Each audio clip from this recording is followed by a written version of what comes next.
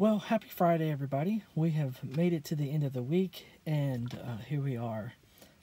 Excited to be with you guys today. Today I'm recording from outside. As you can tell, I'm in the car. It's not going down the road. As you can see the tree behind me. I'm just sitting here, just come back from a breakfast with my mentor. And anyways, so I just figured might as well, if Pastor Jack can do a Devo from a hospital bed, then I can do one from a car, because, well, I like cars better than hospital beds. So anyhow, let's get into today's piece of scripture. This is coming to you from Psalms 139, verses 13 through 14. And it says this: "You formed my innermost being, shaping my delicate inside and my intricate outside, and wove them all together in my mother's womb. I thank you, God, for making me so mysteriously complex. Everything you do is marvelously breathtaking. It simply amazes me to think about it. How thoroughly you know me, Lord." Well, that's an interesting verse. I think we've probably, some of us, or maybe a lot of us, have heard that verse before, used to kind of support a particular divide in some theological arguments and some ethical arguments in the world today. But I don't really think we need to go down that path. I see some other stuff in this verse that I think it would be really good to talk about. And part of that is, it's kind of interesting that, it talks about the mother's womb, and it reminds me of, I think everybody's mom was probably like this. You're in another room and you're doing something, and you're probably doing something that you probably shouldn't be doing, but all of a sudden your mom screams out to you, "You better not be doing blah blah blah," whatever that thing is that you know that you're not supposed to be doing. And sure enough, you're probably doing that thing, and she knows, and you're just like, what? How does my mom, does she have like eyes in the back of her head? How does she, or eyes in this room? Like, how does she know what's going on wherever it is that I'm doing? But she knows. Or sometimes, it would happen that you would be out with friends, and maybe in your teenage high school years, and you come home and you've been doing things that you weren't supposed to be doing, and somehow your mom, or maybe even your parents, maybe your dad's in on this too, but they would know exactly what you'd been up to and doing. And even without text and social media, and now for me as a kid, my parents had one of those fancy radios where they could hear what was going on with the police, and there was a time when I did come home from some place that I wasn't supposed to be, and they knew about that place that I wasn't supposed to be at, and when they asked me, I had to tell them, "Yep, I was there, but I was there before the police got there." Like, that made it better, but somehow they knew that I was there. So anyhow, but that being the aspect of being known, like to know you so well that they know your actions, they know what you're going to be doing, or what you were doing, or what you're even thinking about doing. Another story that's kind of similar is, I remember sitting down with my great-grandfather and my grandfather, Tollison, and both of them being the Tollison men, and sitting, and if you're my aunt or my grandma watching this, you'll know exactly what I'm talking about.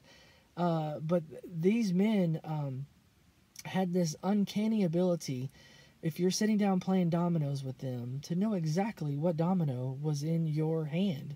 And they would tell you, based on the play, what domino you have and what your choices were to play. And then if you made such and such choice, that they would play something else that would counter it and make them more points. And it was just amazing that they had all this stuff worked out. And I know people, there's a TV show on Netflix that the Queen's Gambit, and it's kind of the same type of thing, just kind of knowing all the intricacies of what's going on and being able to make decisions based on that forethought knowledge. And so this verse really kind of brings that out a lot, that here is God that knows every cellular piece of my body, as it was made then and is made today, Because it's a shock to you, the cells that are in your body today are not the ones that were there when you were in your mother's womb. I believe it's something along the lines of every cell in your body is replaced. Like you have a whole new body every 7 years or some number like that. It may be less than that, but it's a certain amount of time frame. All the cells in your bodies, die off and new ones are born and replaced. And I say born, but the cellular regeneration. And so anyhow, but this idea that in this process of being made, that God knows us down to that level.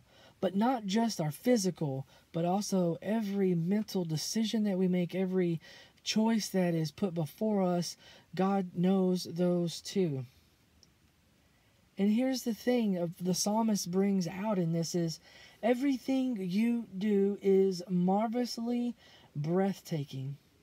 It simply amazes me to think about it, how thoroughly you know me, Lord. So here we are, and how we sometimes feel broken. Maybe we are broken in some cases, as I mentioned before, a little while ago, Jack doing a Devo and having been in an accident was somewhat broken in that time. And I know lots of people at the church that are broken physically, but even in those moments, we are still so marvelously breathtaking because we are God's creation. Just think on that for a moment.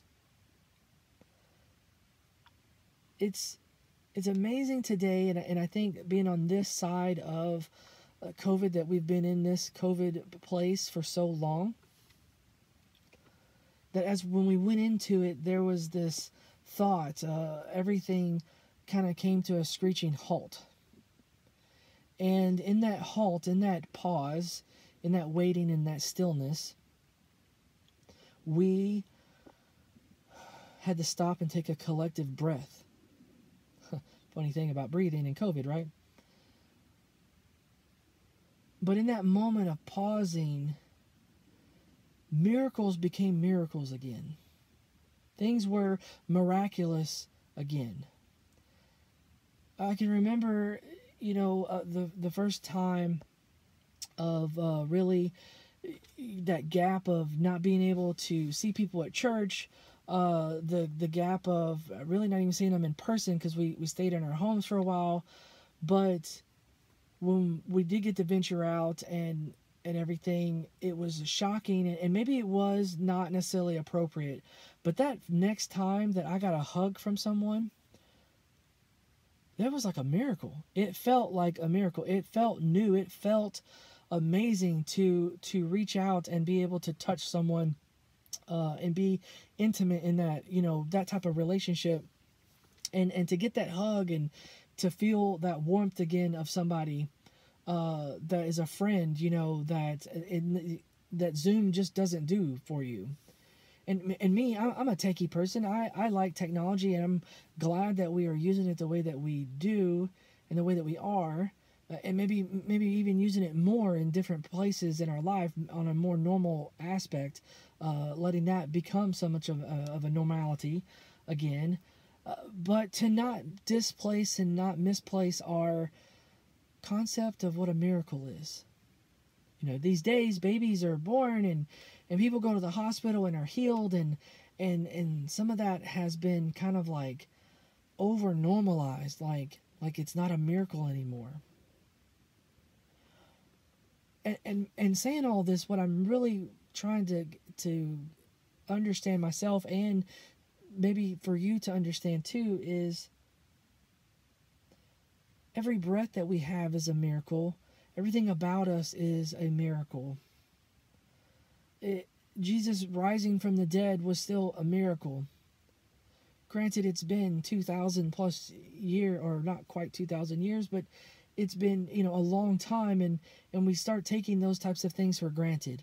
We take for granted that moment wherein we are warmed and or maybe, in whatever way that you found God and started walking with God, that in that moment it felt like a miracle. And then as the days go on and life goes on, you kind of lose that energy. You lose that concept of how wonderful and miraculous that is. But there is joy in this still, because how thoroughly known are we by our Creator? Every day He is willing to do miracles in our lives. We just have to pause and sit still long enough to see them, to have our hearts changed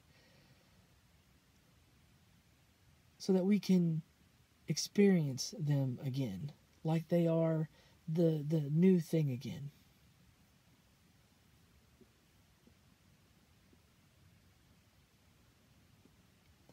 So, in a different translation, in the Christian Standard Bible, this verse is a little shorter, but it says this, and it is in the wording. It says, For it was you who created my inward parts. You knit me together in my mother's womb. I will praise you because I have been remarkably and wondrously made. Your works are wondrous, and I know this very well. So, I'm going to leave you guys with this in a prayer. Continue to praise Him because you have been remarkably and wondrously made. No matter how you feel physically or mentally, you are still miraculously made. Find joy and praise in that. So let us pray. Oh, before we pray, I do have a small announcement. And if you made it this far, 11 minutes into this little Devo, I hope you have. I'll put it in the comments too. We still need things at the church in the food. Then there's a food drive with the Boy Scouts. So if you have some non-perishable food that you would like to bring to the church and put in the little box outside, that would be incredibly miraculous, to say the least. There are a lot of people that depend on that, that are in need of that, and we so thank you for all of those that have brought stuff and continue to bring things. And if you want to do something that makes a difference, then please bring some items to put in there, because it is running low these days. With that, let us pray. Gracious God, thank you for today. It is a slightly chilly day, but the sun is still out and our hearts are still rejoiced in this creation that you have set us upon, this creation that you keep alive in us. And God, we give you thanks for your word that we get to study in this scripture that hones us, that guides us, and that delivers us to you. May our rest of our week be blessed as we go about your business of blessing others. And in Jesus' name, amen. All right, well, I will see y'all on Saturday, maybe Sunday evening. But y'all have a good one, and I hope you have a good Friday. Take care. Bye.